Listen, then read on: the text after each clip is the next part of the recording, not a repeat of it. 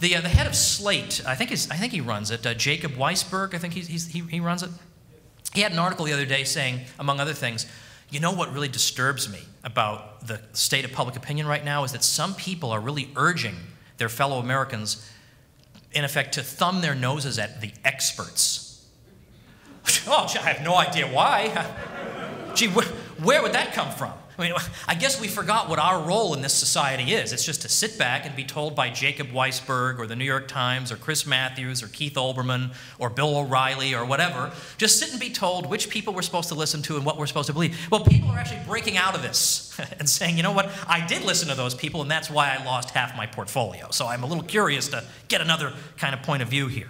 So the Austrian school then had probably its first great renaissance in modern times in 1974, because F.A. Hayek won the Nobel Prize for answering the question, why does the economy seem to be subject to these booms and busts? Why does this seem to happen? He wins the Nobel Prize for this. Now, I realize that, you know, as we learned a couple years ago, they're kind of handing out Nobel Prizes like candy.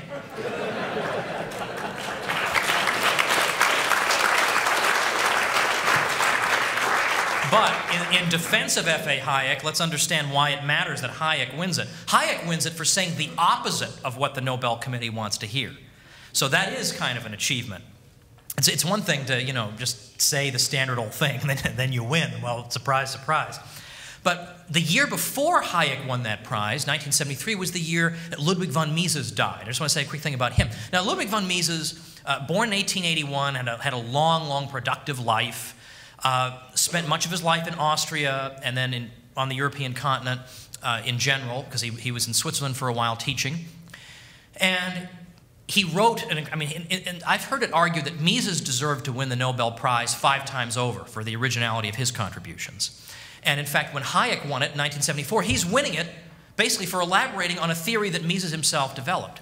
Well, as the 1930s wear on, I mean, imagine yourself being a Jewish economics professor in Europe in the 1930s, and you're teaching about international cooperation in the form of the free market economy, and that we don't need each country to be self-sufficient, we need an international division of labor. Well, there's a political party in Europe that's not really, you know, favorable to that kind of outlook. So Mises had to leave Europe. He just finally decided, his friends were urging him, it's not looking good here. I mean, the political environment is terrible. So, in fact, the Nazis confiscated his books and papers, so his library was ransacked, and his papers were only rediscovered about 20 years ago. He and his wife fled to the United States in 1940, almost empty-handed. And at that point, he was 59 years old. So you think, well, I guess that's it for this guy. I mean, that's it, his life is over. He gets to the United States, can't find a paid university position in an economics department. Even though, I mean, these days, he's looked to as a prophet. Generations of students are now looking to him and studying from him and being inspired by professors influenced by him. But at that time, well, you know, every, you know, sort of quasi-Marxist on earth was actually getting prestigious posts in the U.S. But a guy like Mises, the best he could get was an unpaid university post at NYU. And a group of businessmen paid his salary, and he uncomplainingly held his seminars and continued to write and refused to give ground. And in fact, he had the most productive phase of his whole life. He produced 3 books in the 1940s in the U.S., Bureaucracy, Omnipotent Government being largely a history book about the Nazis, and Human Action, his great treatise in 1949. Yale University Press publishes his great treatise, Human Action, 1949. It becomes an academic bestseller. It's 900 pages. When at the Mises Institute, we announced a few months ago that we had a brand new edition of Human Action, but we found in our warehouse like 100 remaining copies of the old edition, and we were going to sell it for like $15 if whoever wants to get it. The website was shut down by people. I mean, if this had been a physical store, people would have been crushed in the mayhem to get copies of a 900-page treatise. Now, how many schools of economic thought can say that today? That people are clawing over their own grandmother to get copies of these books. So what is it? What is so compelling about this? Well, I'm going to try and answer that question by talking specifically about what the school contributes to our understanding of this aspect of the economy, the boom-bust cycle. This is called the Austrian theory of the business cycle. Now, this is, again, this may sound technical. If I say Austrian theory of the business cycle, this is not technical. Anybody can understand this. I am convinced that the only people who have trouble understanding this, unfortunately, are other Nobel Prize winners. Other than that, this is not hard. The theory begins with a question. And this is the question we should be asking. Why? Why? Why does the economy do this? And it's no answer to say, well, that's just the way capitalism is. I'm sorry, that does not count as an answer. That is a cop-out. That's not an answer. That is sort of the Marxian answer. Well, capitalism does this. All right, well, I think I want a little more than that. Then there are psychological explanations. Well, investors become overwhelmed by animal spirits that make them hold back from investing, and this pulls things down. So in that explanation, there isn't even there's hardly any analysis of the boom. It's just all, well, suddenly there's a bust. And, for whatever reason, it occurs. Well, okay, these are not entirely satisfying answers. We want an answer that involves real factors, not just psychological ones. So Lionel Robbins, who was a great British economist, in 1934 wrote a book called The Great Depression, and he asked in that question, how come every once in a while we see a cluster of error in the economy? Because that's really what we're studying. When we study a business cycle, doing well, then badly, well, then badly, what we're really studying is the phenomenon of error. Why is error being committed? Why are we finding that all of a sudden, all at the same time, entrepreneurs are making the same sorts of mistakes in the same direction? Like, why would that happen? That's not obvious. Like, we can understand why one business may go out of business or one industry may be depressed, but why would the whole thing be suffering at once? Like, that is not obvious. We only think it's obvious because we've lived with it. In the same way that we think it's obvious that prices just go up all the time. We think that's obvious. No, they don't. They didn't go up through the first 150 years of U.S. history. They go up because we have a Federal Reserve that keeps pumping money in. That puts upward pressure on prices. Prices used to decline.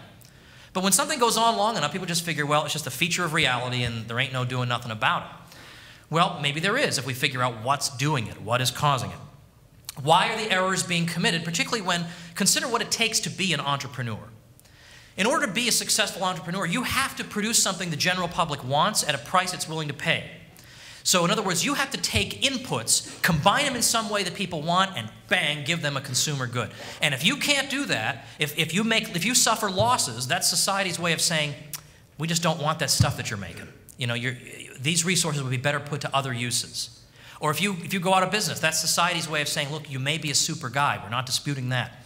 But right now, we can't entrust you with command over society's scarce resources. We got to give these resources, in effect, into the control of somebody else.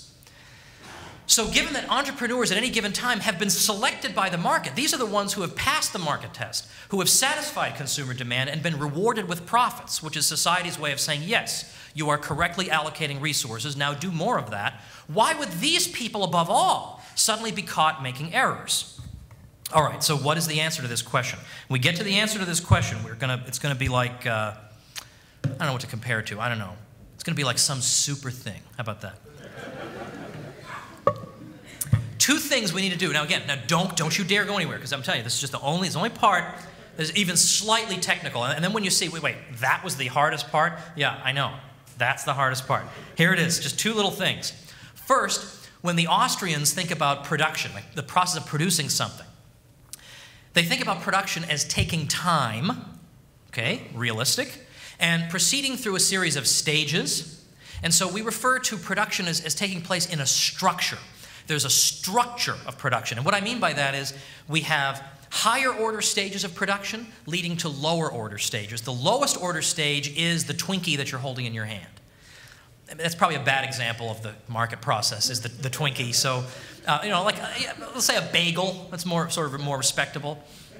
So a bagel does not just appear as a bagel. I mean, at first, a farmer has to go through, you have to grow wheat, and you have a harvest, and then there's a processing thing. So what the farmer's doing is that's the highest stage of production, because that's the stage that's the farthest removed from the finished consumer good, the bagel that you see in the deli or the bakery. and then the next, then it has to go to a processor, and then it just keeps on going, and then a wholesaler, and then there's a marketing arm to tell people that your bagel is the best one, and then there's retailers and transportation. So it has to go through these stages before finally it's a bagel in your outstretched hand. So that's what we call a structured production, just one stage followed by the other, and each one is farther away in time. Okay, and then the immediate good is the last of the lowest of the stages. Okay, so that's the first concept we need to understand, and that's very straightforward. The second concept is just involves interest rates. We just want to just say something about interest rates, and then we can understand what exactly is going on. When the general public saves, this puts downward pressure on interest rates. This is just my one of the tidbits of the night. And when you think about this, you can see why that would be. When you and I put our money in the bank now has more to lend. So in effect, the price of borrowing becomes lower. Because there's a greater supply of stuff to lend, so the price of borrowing it becomes lower. Banks have more of it. It's just a supply and demand thing. Second thing about interest rates to know for this all to make sense is that if you were engaged in business and you suddenly saw interest rates go from 15% to 3%, let's say, you would be much more likely to engage in that long-term project that you've been hoping to do, like, purchase that new plant or build a new plant or expand your mining capacity or engage in more research and development, things that take a long time. You'd be more likely to do more of these things. And why is that? Because the longer something takes, if you take out a loan for many years, the longer the term of that loan is, the more painful those interest payments are, as I'm sure you've noticed if you have a 30-year mortgage. The first year of that mortgage, you're making those payments, and you get the bill, and it says, okay, last month you paid $83 in principal and $800 in interest. You're saying, what the freaking heck is this? But if the interest rate came down a few percentage points, even just a few percentage points, you would be making much bigger payments on the principal than you were before. Well, that's basically just what I'm driving at, is that the longer the term of the loan, the more burdensome the interest portion of the payment is on you. So that when interest rates come down, well, longer-term investment suddenly begins to disproportionately seem more desirable. And these higher-order stages of production, like research and development, is a very high-order stage. We don't directly consume research and development services. Like, I don't go into a laboratory and say, all right, just put some stuff in some test tubes and I'll just watch. Like, we don't consume it that way. We wait until it bears fruit in a production process for an idea for a new product that then has to pass through stages till the end. So research and development is very high order. Raw material extraction, mining, farming, all these things are very high order production. And so these things are most likely to expand when interest rates are lower, just because it makes more business sense to do it then. Okay, here we go. Now we're ready for the Austrian business cycle. I turned it off by accident. Oh, that's good to know, actually. Like if I somehow just can't resist saying something under my breath, I can just go, and then just put it right back on. That's good to know. All right, so now here we go. Why is it good for society that businesses engage in their long-term investment projects at a time when interest rates are low? Why is it not just good for them that they invest when interest rates are low? Why is it good for everybody?